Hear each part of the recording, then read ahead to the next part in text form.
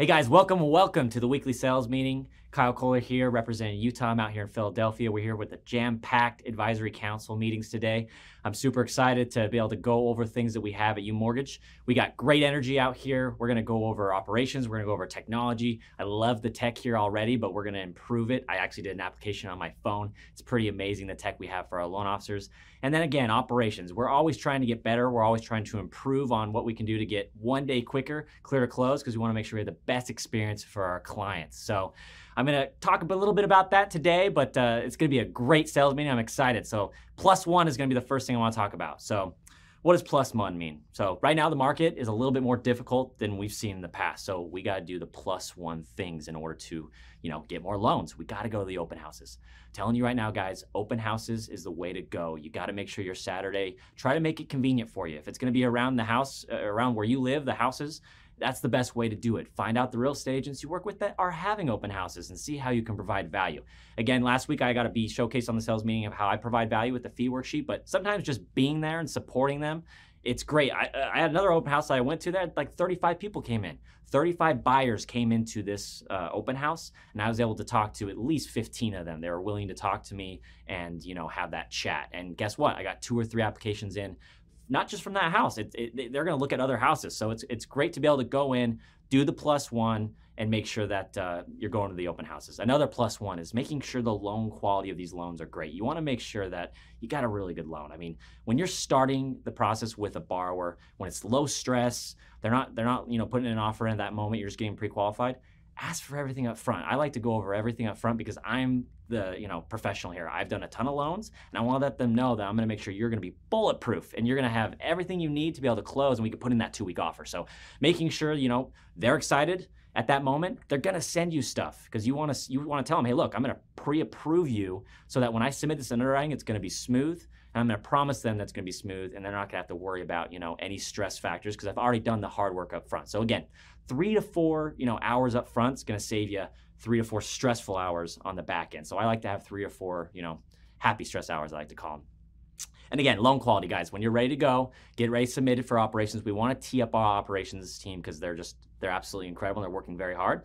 And when you tee them up well, I promise you they produce so well. We got some very talented individuals in operations, and they want to work hard for you. They care so much about this company, and I'm very, very happy with the team that we have around us here at UMortgage. And then lastly, I just want to talk about products. So guys, we have a ton of products at UMortgage. It's not just conventional 5% down, 20% down, FHA 3.5% down. We have a lot of good products out there. You need to tell your real estate partners of these products. We have a killer bank statement program. We have an awesome 1099 program. So you want to make sure that you know these products really well, and then tell your agent and referral partners about this. You tell financial advisors, CPAs. That's another great thing. And also, we're licensed nationwide. So a lot of people are moving outside the state that you're licensed in, but we have a ton of loan officers nationwide that can help you out. So again, loan quality, make sure it's great, know your products, and then tee up operations to make sure that everyone has, great success throughout the process. I'm going to tee this next up. Andrew Cady, he's the man. I appreciate you guys. Hey everybody, it's Andrew Cady with the Epic Mortgage team. I want to talk today about building a scalable business through delegation. So when I started in this business back in 2015, I was the Epic Mortgage guy, and I ran pretty much as a solo guy with a processor all the way through to 2019. And in 2019, I realized pretty quickly that things had gotten out of control. I couldn't simply handle the business that was coming in and still provide a 5-star service and 5-star expectations to my clients and referral partners. And so it was time to hire. The Epic Mortgage guy became the Epic Mortgage team and has now grown into what it is today. So let's talk about delegation. One of the best processes I've ever come across for doing this was something one of my coaches had me do. This was years before I needed to hire someone. What he had me do was go on Amazon and buy a kitchen timer, one of those cheap little kitchen timers that you twist and turn. And I set that timer to ring every 15 minutes. And I did this process for 2 weeks. When that timer would ring, I would take a moment and write down 2 things that I had done in the previous 15 minutes. At the end of the 2 weeks, I compiled 8 pages of notes into an Excel spreadsheet. And then I assigned a dollar value to each item. How much would I pay per hour to have someone do that task? And then I calculated my annual income, divided it out by 60, 70 hours a week when I was working. And I quickly realized that I was doing a lot of tasks that were an eighth in value of what I should be making. And it was time to hire. And it was time to put people in place to begin to take the tasks that are $12, $14, $18 an hour tasks and run them to completion. Now, hiring someone is something you need to do early because finding the right person is not an easy process. My motto is, if I don't want to hang out with you on the weekends or catch a beer at the bar after work with you, we probably shouldn't work together. Don't necessarily hire just the first person that comes across your plate. Make sure that not only that person you hire meshes with your business model, but meshes with you personally, because there's a high probability you're going to spend more time with that person than you will your significant other. It's just how it works in the business. Make sure you pick the right person. Make sure that it's someone that you get along with on a very, very good level. Now, I want to talk about tracking and how you begin to dive into this. So one of the key indicators in our industry that I just blows my mind that loan originators don't track is their credit pulse. So the quickest way to know that your business is getting out of control is to track your credit pulse. I track them on a weekly basis, and I go all the way back. I have a chart that dates all the way back to my first credit pull in 2015 and how many credit pulls we pull on a weekly basis. If you can, and you can pretty well guarantee that about 25% of your credit pulls will walk into a closing room. Now that's going to be different in different areas of the country. Some people run a 30%, some people run a 10%. Doesn't really matter. Just understand your metrics. If you close 10 deals a month and you're pulling 40 credit repulls a month, you know that you got a 25% closing ratio. And if you're tracking it on a weekly basis and you're going from 10 a week and you jump to 20 a week, you know that over the next 2 to 3 months, your pipeline is going to double as well because averages don't lie. So it's one of the best metrics to track these type of items. My call to action to you today is be involved. Be involved in the daily sales huddle. Be involved in the chat groups we have set up in workplace. Be involved and learn from people that have been down this road. This isn't a situation. If you're an originator looking to scale it into a team, you don't have to reinvent the wheel. You don't have to come up with your own processes and systems. There are systems and processes that have been refined by some of the best in the business that are willing to share with you. Just be involved. Get in there, be on the sales huddles, learn. I've done massive production when I was in my originating career, and I learn something new every single week when I'm on the sales huddle. So don't miss out on it. Hey guys, Patrick Stoy here with MC Mortgage Group in Wilmington, North Carolina. Just came onto the UMortgage platform. Super excited about it. Look forward to meeting every single one of you and working toward helping people obtain home ownership. What I want to talk about today is the one call close. What is a one call close? So basically for us, a transaction is one of two things. It's either that we've got them completely pre-approved and the agent has access to the pre-approval portal, so that way they can generate a pre-approval letter on the fly, or on a refinance, they have actually paid for the appraisal. Super important. So basically one call close is we get them on there. We were introduced via three-way text by the agent. We call them up. And by the time we get off the phone, that agent now can go put an offer in and they've got the thumbs up that they're good to go. Again, on the refinance, we want to make sure that they have signed all the documents, appraisal's paid for, they're committed, and we're good to go. So I always like to call that my one call close transaction. Now, it also leads into the assumptive close. So what I like about the assumptive close is they either called you or they were referred to you. So it's a much easier than us calling them out, basically, because what happens with the assumptive close is that they basically are ready to move forward with you as long as you are answering their questions and walking them through the process, because we're the trusted advisors. So never ask for a sale twice. Are you sure you want to do this? You really just want to go into it from the perspective of, hey, we are going to do business, and just run with it from that direction and go with it. It really, really helps. I've had great success going at it from that direction. So just go with it. They are here to do business with you, and you know, and we know that you are the best person for them than any other mortgage company or loan officer out there.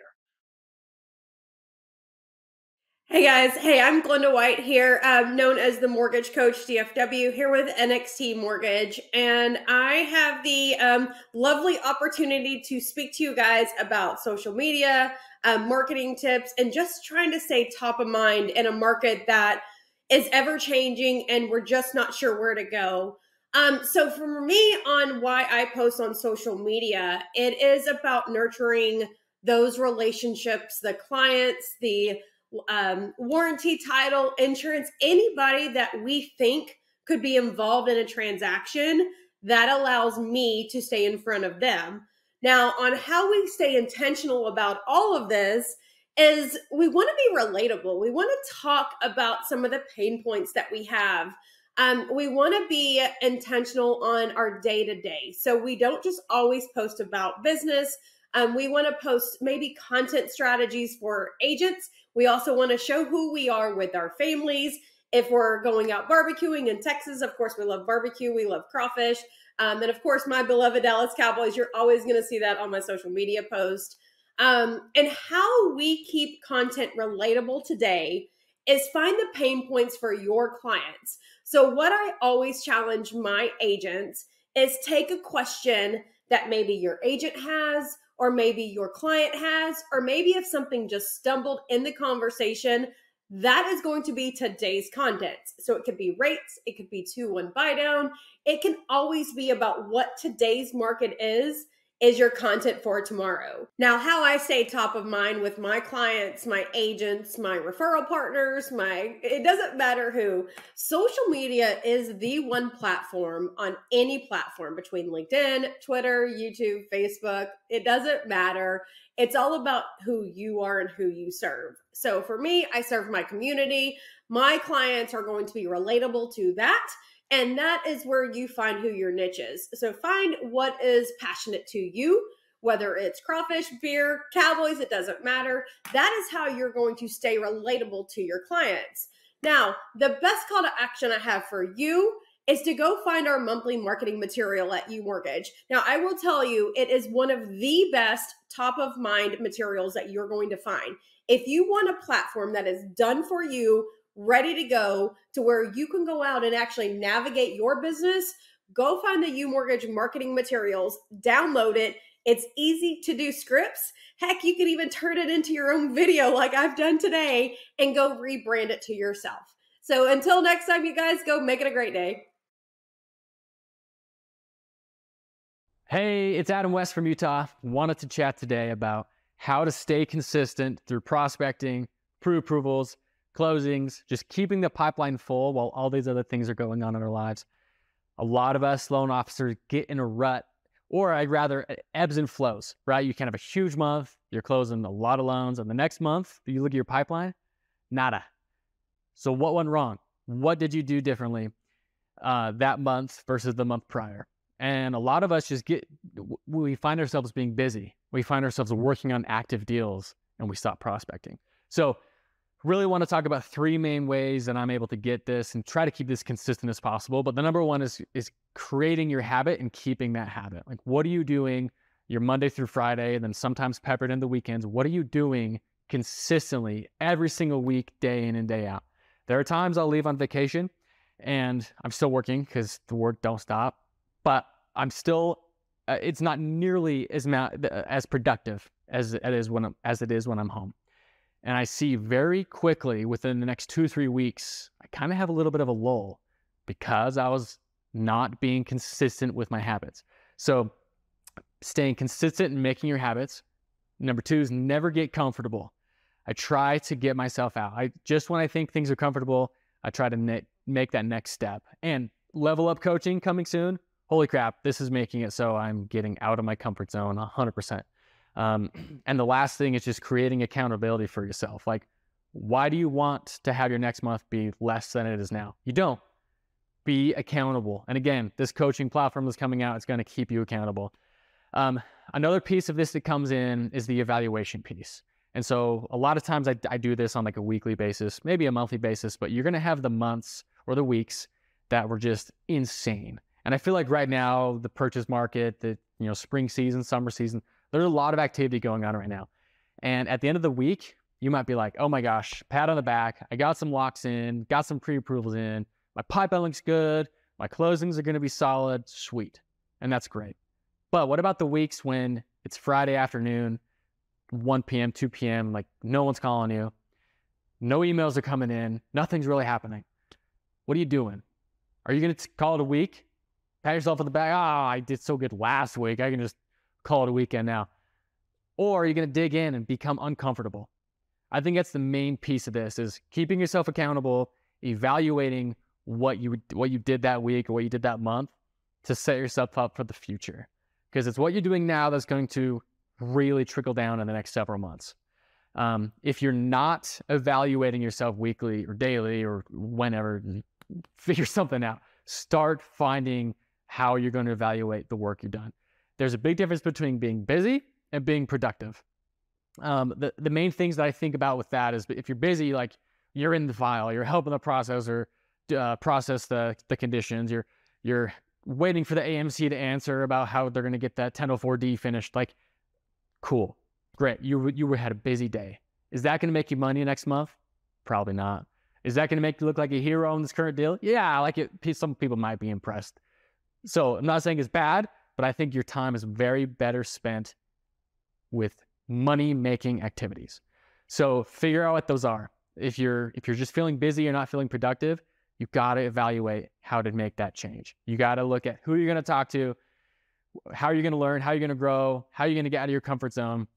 And if you're not always getting in this mindset of like, I got to get more, that maybe that's okay for you. But for those that want to scale and for those that want to grow and level up to the next potential loan officer, get uncomfortable. Like, if I have weeks that I feel like I didn't have leads coming, like, what the freak was I doing this week? Like, why was I not calling this realtor? Why was I had this downtime.